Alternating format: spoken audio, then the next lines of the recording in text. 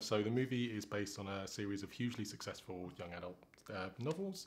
Features a very kind of badass, strong female protagonist. So inevitably there are comparisons to the Hunger Games. Yeah. How do you feel about those comparisons? Well, I think, as you say, there's the comparisons are inevitable. They're flattering. Hunger Games was a phenomenon. It's a very, it's a one in a million kind of success story.